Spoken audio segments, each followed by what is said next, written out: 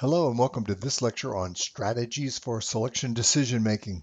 An important part of the selection process is determining how to take the pieces of information gathered from a collection of selection tools and then combine the pieces to make an effective hiring decision. So let's get started.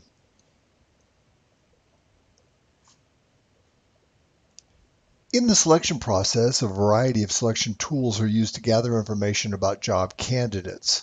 The hiring manager then uses this set of information on each job candidate to make the hiring decision. The information processing demands on the decision maker are fairly high because it is difficult to determine the best way to combine and interpret all of the information. In a simple selection decision scenario, information processing demands on the hiring manager are lower. In this condition, there is one position with several applicants being considered. The process will be less costly and complex if there is only one actual job opening and a few, maybe 10, people applying for the job. Of course, the process becomes more expensive and time-consuming if an organization has numerous openings for a certain type of job. Imagine a new software call center being established. The hiring manager may need to hire 500 call center representatives and may receive applications from 5,000 interested people. Although there is only one type of position opening, the process will still be demanding. Under a scenario of complex selection decisions, obviously the information processing demands become even greater. In a complex selection decision setting, the hiring organization will have several applicants and several positions at the same time. The hiring manager must not only decide who to hire, but also match each new hire with the most appropriate job. This relates to the concept of fit in the selection process, which matches the KSAOs of job applicants with the tasks, duties, and responsibilities of a position. Let's move on. For obvious reasons, we want to minimize the errors that are made in the selection decision process. It is best to hire individuals who will be successful on the job and not hire individuals that will fail. Good hires result in higher economic gain to the organization, while bad hires can be disastrous. At the same time, failing to hire a job applicant who would actually be a good employee means that an organization loses out on a great employee, and a competitor can then hire this applicant to its own advantage.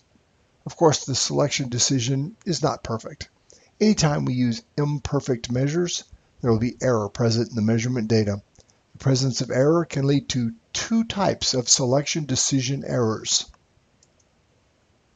The first issue is that of false positive errors. In this case, erroneous acceptances of job applicants occur. In other words, a false positive means that an individual is hired, but should not have been hired. The applicant successfully passes through all of the stages in the selection process, but is then unsuccessful on the job. From your personal experience, think about a time when your organization hired an individual that turned out to be incompetent. What effects did that poor hiring decision have on the organization's profitability, not to mention coworker morale? This is important stuff. Because of the possibility of false positives, many organizations will use probationary periods for new hires to make sure that things will work out and to avoid the problems related to terminating the employee. A second issue is that of false negative errors. In this case, erroneous rejections of job applicants occur. In other words, a false negative means that an individual should have been hired but is not hired. The applicant fails to pass through the selection process, but in fact would have been successful on the job. These errors are obviously more difficult to detect, but it is important to minimize this type of error because the organization wants to hire the best possible employees instead of passing on them, while other organizations can benefit from them. In general, the goal of the selection process is to maximize the identification of true positives and true negatives, while minimizing false positives and false negatives. Let's move on.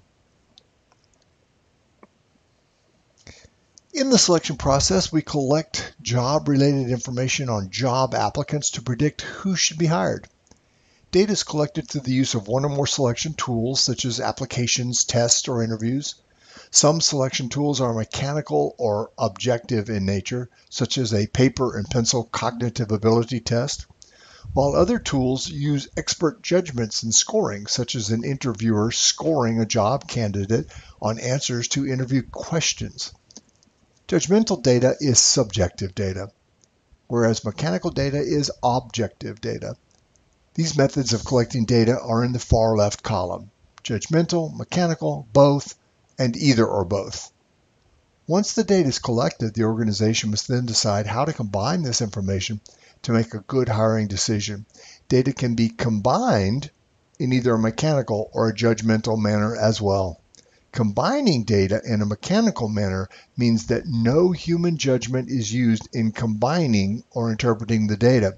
It may be collected judgmentally, but when combining the many scores on many predictors, it is mechanical. For example, a multiple regression equation can be developed from existing data that mechanically weights the various predictor scores into a best fit combination. In other words, combining data in a judgmental manner means that decision makers use their judgment, or in other words, their gut or their intuition, in combining and interpreting applicant data when making the hiring decision. For example, a hiring manager can eyeball a set of applicant files and then use his or her judgment or expertise to choose the applicant that they feel is the best candidate. As you can see in this chart, there are 8 different methods of collecting and combining job applicant data. Each method depends on the use of judgmental or mechanical data collection, as well as judgmental and/or mechanical combination processes. As you can see in the column under the heading of mechanical methods, predictors can be combined in different ways, including the following. Trait ratings. Judgmental data are collected but mechanically applied. Pure statistical. Data are collected mechanically and combined mechanically. Mechanical composite. Both judgmental and mechanical data are collected but are then mechanically combined. Mechanical synthesis. Mechanical and judgmental data are subjectively combined and then mechanically evaluated. Look at the right-hand column in the table. Judgmental methods of combining predictors include the following. Pure judgment. Gut feelings and intuitive responses are combined subjectively by the decision maker. Profile interpretation. Objective data are collected, but judgmentally combined. Judgmental composite. Judgmental and mechanical data are collected, but are then combined judgmentally. Judgmental synthesis. Both mechanical and judgmental data are gathered and then mechanically combined and then judgmentally evaluated. You may be asking the question, which method is best? In general, the research shows that mechanical methods of combining predictor data is best. While everyone thinks that they have a great intuition or they are great judges of character, the reality is that they probably are not. Too many outside factors can influence the decision process on any given day, so it is better to minimize subjectivity in decision making. This may hurt our feelings a little bit, but it's actually the truth. Let's move on. You might recall that I stated in a previous lecture that correlation was the same thing as bivariate regression, which is also known as simple regression. However, bivariate regression takes correlation a little further. Bivariate regression does indeed require one variable to be positioned as a criterion and the other as a predictor. Correlation does not require that. You can claim one variable as the IV or the DV or vice versa for the other variable. It does not matter. So bivariate regression is a linear relationship between two variables. By linear, I mean that when you plot the observations on a graph, their relationship can be adequately explained by a straight line.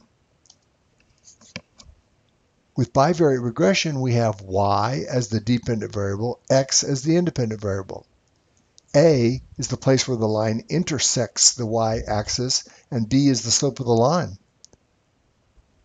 By positioning one variable as the IV and the other as the DV, we can accurately predict or forecast the DV with any value of the IV.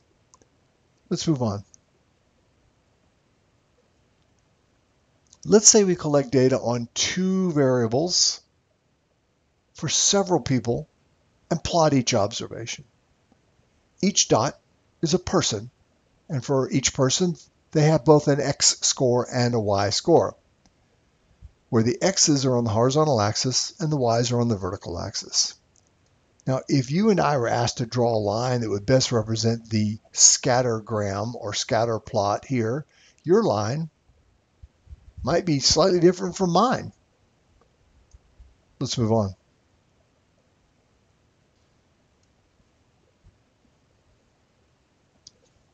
Rather than eyeballing it, the use of regression finds the line of best fit. Here the line is represented by y hat. It is the expected value of every dot's y value. Each dot has an observed y value too. If you look closely, you'll see that there's a difference between the expected value of y, that is y hat, or the line, and the actual or observed value of y, which are represented by the green dots on the scatter plot. The A value is the y-intercept, or place where the line intersects the y-axis. The B value is the slope of the line, which is the rise over the run, the change in y over the change in x. And the Greek symbol here, delta, indicates change. So here we can see that rise over run is the change in y and over the change in x, and it is the slope of the line. Let's move on.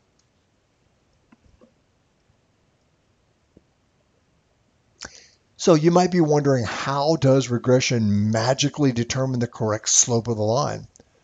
Well, the line of best fit simply minimizes the distance from the actual observation or each actual y value for each dot to the predicted observation, which is the y hat or the line on the graph.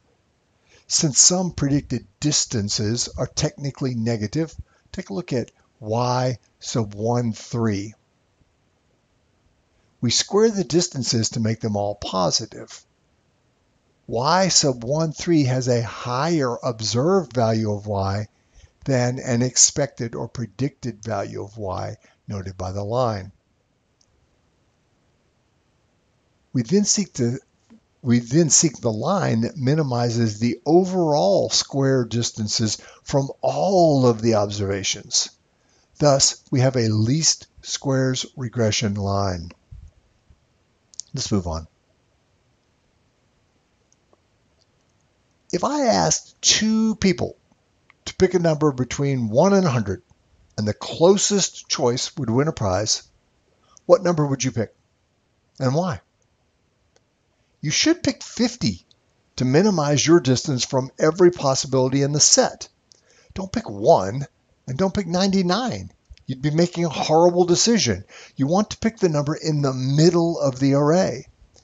If the data are normally distributed, the number in the middle is the median and the mean. In this case, y bar, or the mean of y, is the best estimate that we have for predicting any randomly selected value of x.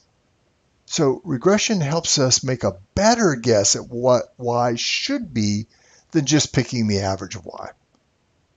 If we use ordinary least squares, or OLS regression, we want to see how much better this line is than the flat line, which represents y bar, or the mean of y. So we can dissect our deviations in the regression line from our line of y bar. We then have a total deviation, the distance from the observation to y bar, and that total deviation is comprised of the deviation explained by our regression line, which is the distance from y hat to y bar, and the deviation not explained by our regression, which is the distance from the observation, or y sub I, to y hat. Now we can extrapolate to the least squares formula and partition our error. The deviation unexplained by regression is the error. It is the difference between our observed and actual values of y with the predicted value of y. Between our observed or actual values, I should say. Let's move on.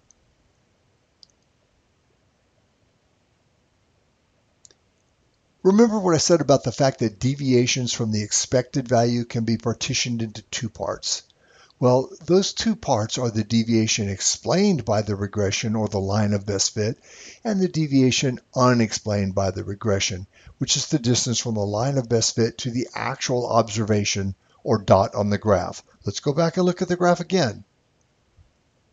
So we have total deviation is the distance from y sub I, which is the actual observed value of y, to y bar, which is the mean of y, which is the best guess of what y would be. The total deviation is divided into two forms of deviation: the deviation explained by the regression and the deviation unexplained by regression. The goal with regression is to minimize or shorten the distance between the observed y sub I to the expected line y hat. Let's move on.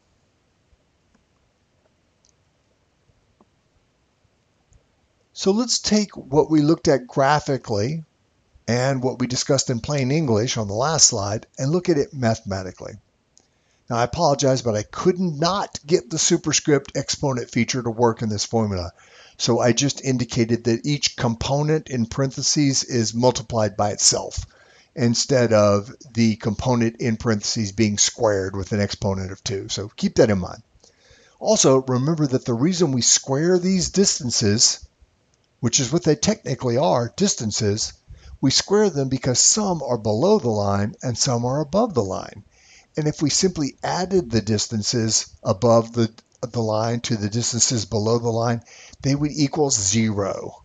So first, let's explain the variables. Y bar is the mean of the total group. Y hat is the predicted value of y, or the point on the line above each value of x. Y sub I is the actual or observed value of y. So here we are again trying to partition the total deviation of any observation from the mean of y. See above y sub I minus y bar squared is the squared distance from the observation to the flat line on the graph. Then look to the right side of the equal sign. We have the squared distance from each point on the line to the flat line. That is y hat sub I, or each point on the line of best fit. We also again have y bar. Then we add the square distances between each observation and its expectation or line of best fit. Let's move on.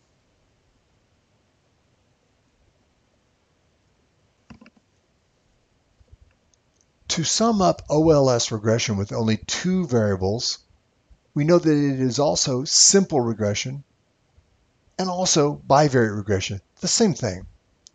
And it's equivalent to correlation. It attempts to reduce the amount of error in the prediction of y from x, and to do this, the regression generates a line of best fit that minimizes the squared distance between the actual observation and the expected value of y, which is the sloped line. Remember that we square the deviations from the observation to the expectation line because some are negative and some are positive, and they would simply offset each other and zero out if they weren't squared. Thus, regression derives a line that best represents the relationship between x and y. Let's move on.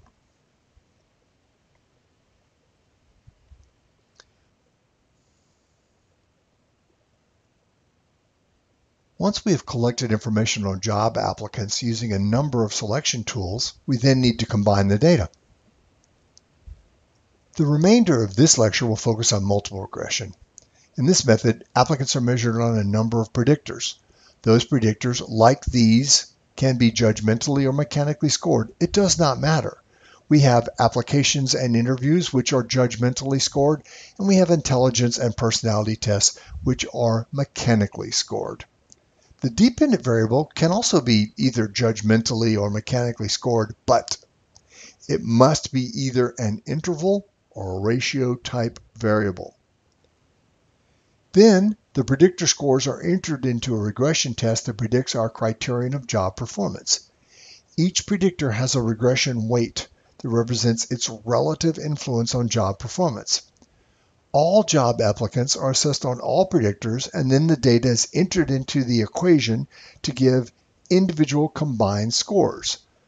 Multiple regression is a compensatory method in that high scores on some predictors can offset low scores on other predictors.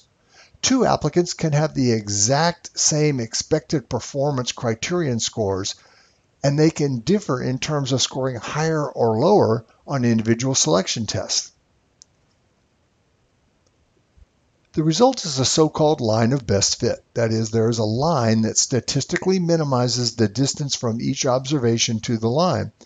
Some observations, again, are below the line and some are above it. But overall, the distances are at a statistical minimum. Then we can use the resulting formula for the line of best fit to insert scores on predictor tests and compute the expected level of performance for any applicant. Let's move on. This Venn diagram is of a multiple regression with two predictors. General mental ability is noted as X sub 1, and conscientiousness is noted as X sub 2. You'll notice that there is no overlap between X sub 1 and X sub 2, which indicates that they are not correlated, so they share no variance. So R squared sub 1, 2 is equal to 0. There is some overlap between each predictor and the dependent variable noted as Y, which represents the scores on job performance. This is what we want. We want each predictor test to overlap with, or correlate with, or share variance with the criterion. However, this exact scenario never happens with unrelated predictor variables. It simply represents an ideal state. So, only when the correlation between the two predictor variables equals 0 will the total variance explained be the exact sum of the variance explained in Y by X sub 1 and by X sub 2. In multiple regression, the total variance explained by more than one predictor is noted as the capitalized R squared. In fact, R alone, not squared, is called the multiple correlation, so R squared is the multiple regression variance explained. Let's move on.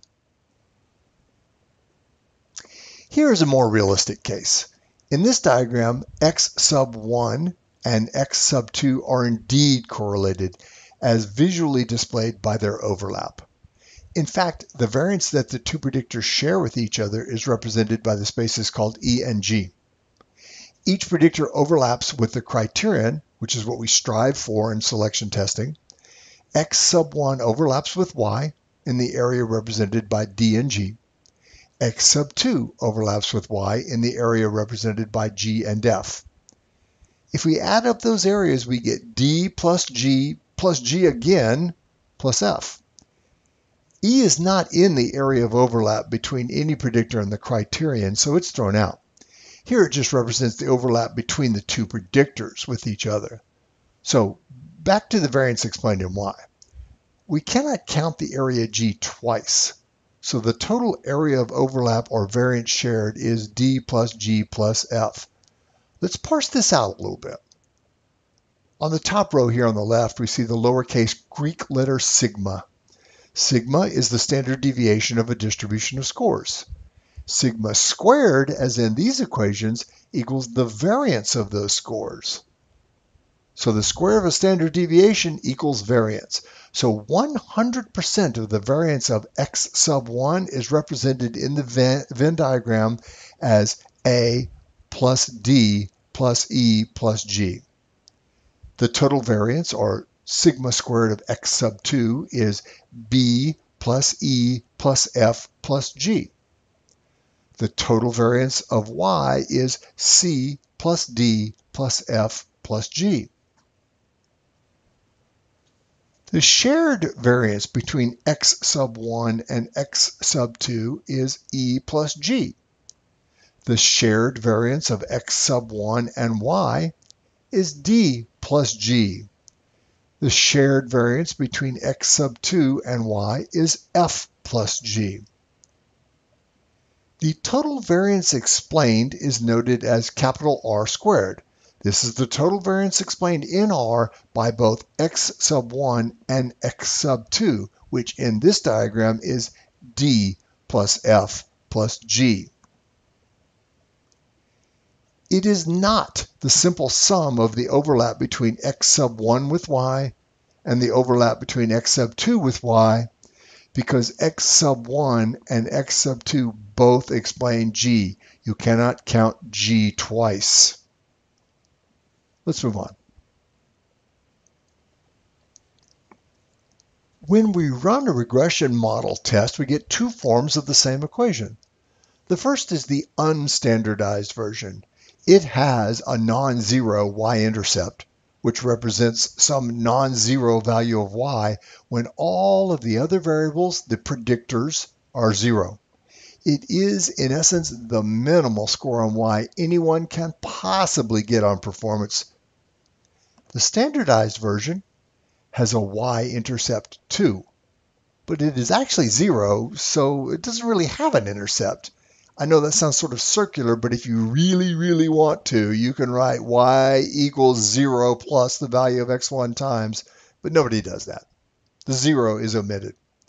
The two versions of this formula are the same thing and will produce the same results. Let's move on.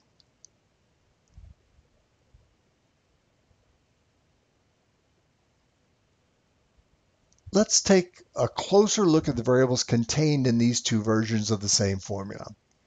The unstandardized regression coefficients are known as B weights, and standardized coefficients are known as beta weights. We'll get to that in a minute. It's easier to plug and chug test values into an unstandardized regression formula because scores can be entered in their original metric. For example, you can enter actual IQ points, actual interview scores ranging from 1 to 10, etc. With standardized regression coefficients, or beta weights, you have to standardize each predictor such that one standard deviation change in X results in one standard deviation change in Y. Yuck. However, standardized regression coefficients are on the same metric, the standard deviation, and not something as different as IQ points and interview scores and Likert personality scores. So they can be compared. It's a crude comparison and not technically perfectly possible, but when one beta weight exceeds another beta weight in a regression formula, we can say that the first predictor weighs more or is more important than the other predictor. Because in most cases predictor variables are correlated somewhat with each other, the beta weight should be less than the bivariate correlation. Only when predictors are completely uncorrelated with each other will the beta weights equal the correlations. That never, ever, ever happens. Let's move on. So if your software spits out a formula, you can just plug and chug the applicant scores into the formula. Here we see that we have 4 different selection tests. We have an IQ score, we have a personality trait score, we have an interview score, and a score for the application form. We have these 4 predictor scores for every applicant that made it through the selection process. This formula omits the values of the regression coefficients, though. We'll need to see an actual formula next. Let's move on.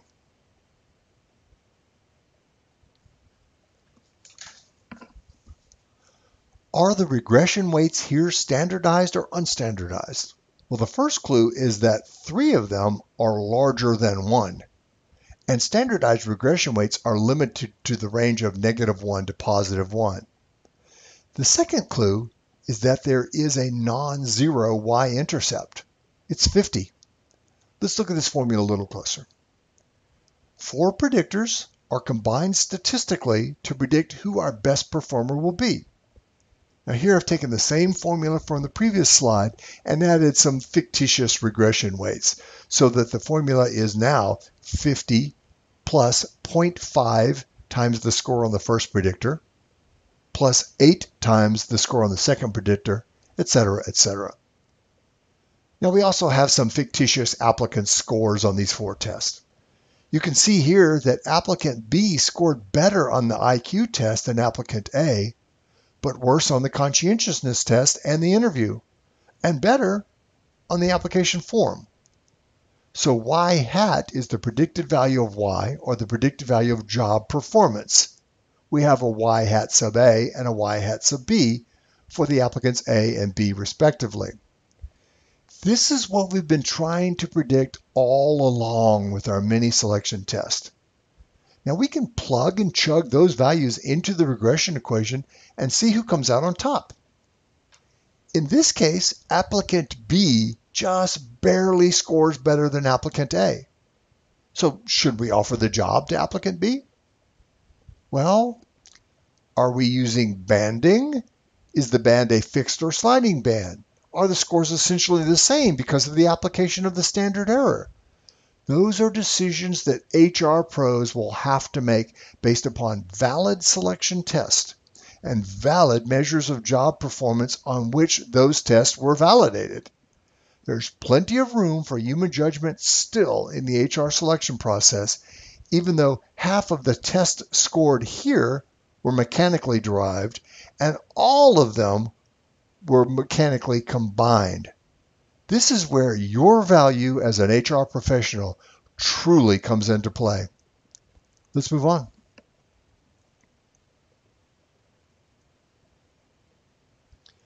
Well, thanks. That's all, folks.